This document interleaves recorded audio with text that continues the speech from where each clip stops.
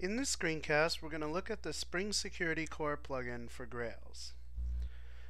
After looking at the plugin, it may seem a little bit overwhelming at first because there's just a lot of information and a lot of great documentation on it, but we're going to go through it tonight, and I promise you it's really easy to get going and get started. And then there are a lot of things that you can do to kind of customize it or add more plugins onto this particular plugin to kind of extend it. But we'll get into those in future screencasts. Tonight I just want to look at the core plugin, how to get started with it, and be able to use some type of authentication in your app right away. So this is the plugin. If you go to, if you just search for Spring Security Core plugin, you'll find it right away, or you can find it by searching on the plugins on grails.org. So we're going to come back to this in a second. I'm actually going to go over here to Terminal, and we're going to fire up a brand new Grails app. So let's go ahead and create app. We'll say Spring Security Demo, just so you can see that it's nothing pre-built or anything like that. It's really easy to get this going real quickly. So right now we're starting a new app, which is basically going to download everything we need. If you saw earlier, I'm running on the newest version, which is 2.3.6. So let's go ahead and let's jump into that demo. So if we're looking at that, that's our SS demo. So I'm actually going to come back over here, and we're going to pop into an IntelliJ here and open that project. So again, this is a brand new project. Here's our SS demo. Let's go ahead and choose that. Configure the SDK real quick.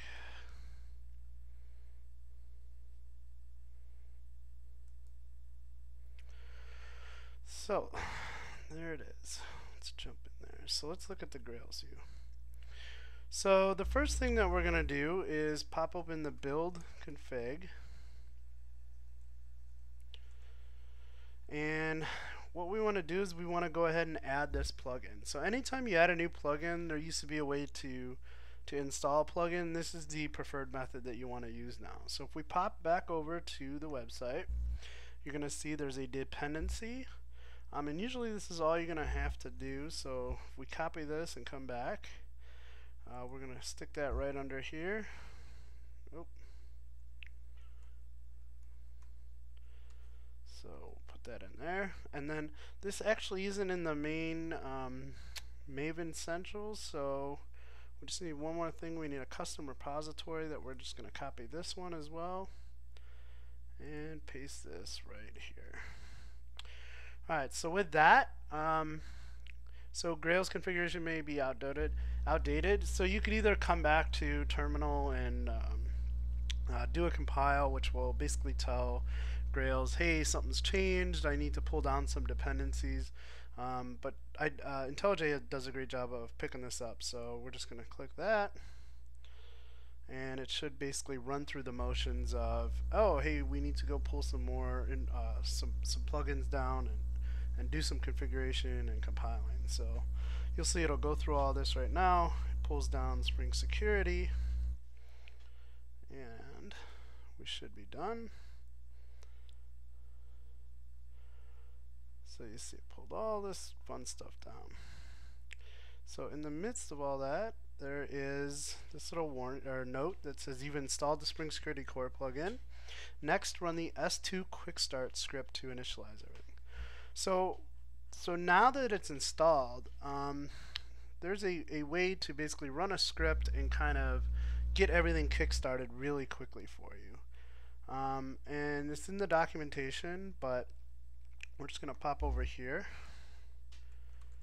So if we go Grails S2 Quickstart,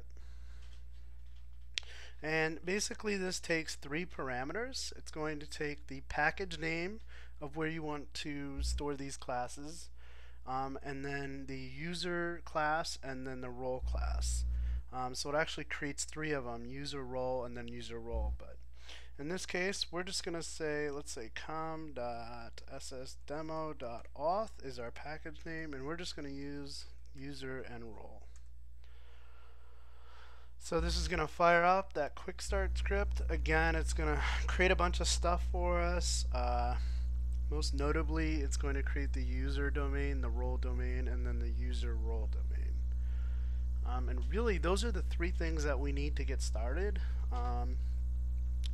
And what we're going to do is we're going to go in and do a little configuring.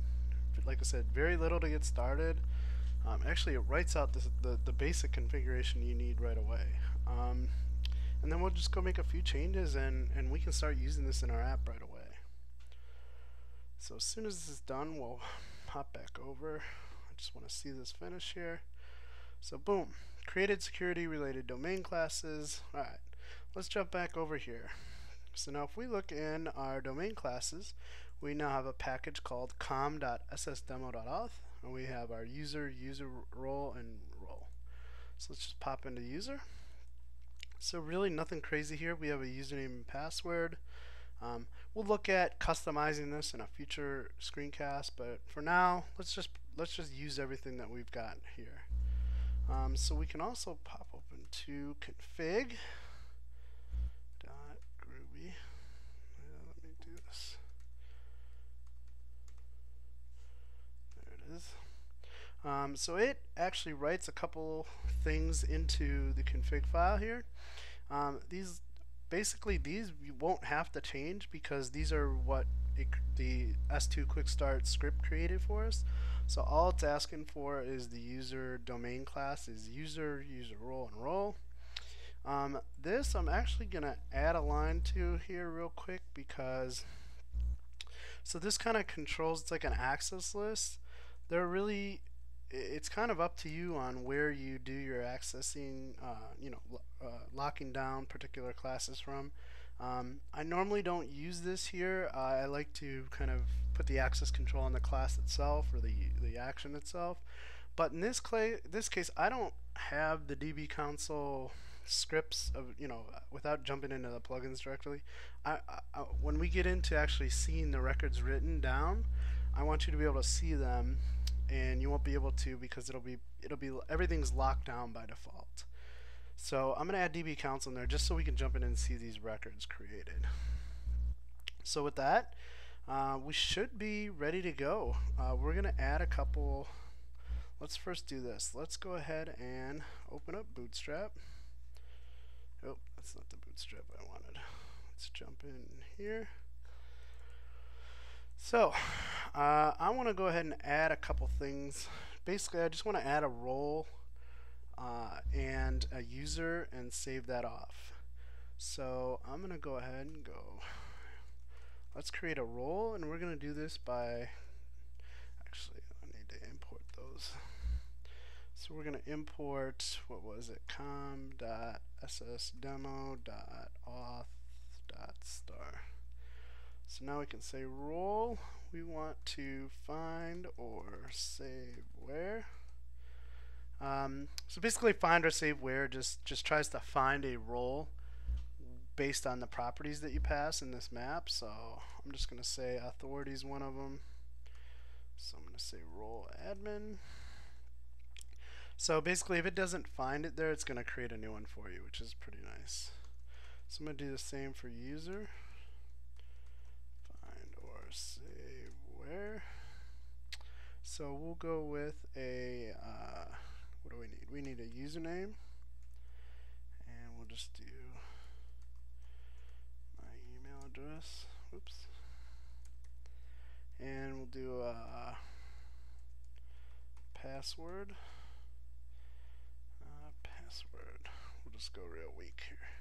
So we have a role, we have a user, and we need to kind of tie those together with our user role. So we're going to say if the user authorities dot contains, actually we're going to say if not.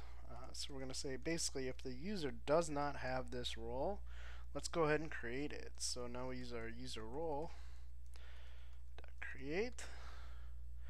And so we pass it a user. We're going to pass it a role. And the last one is flush, so we'll say true. So you may have seen some previous screencasts or tutorials where you needed to basically like encode the password and then set the account, the user to enabled. You don't have to do any of that stuff. Now the password's actually encoded before insert using some magic on the class, and then the user account is enabled by default. So in this case, it's going to be enabled. So that's all we have to do to get a user into the database. So now let's go ahead and start this up.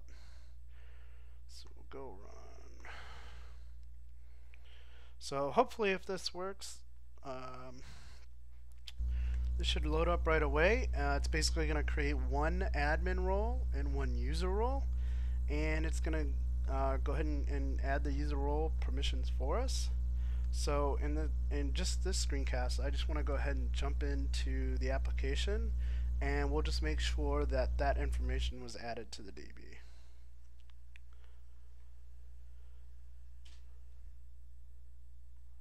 Let's see, yeah, have to fix that. No big deal though, should still start up.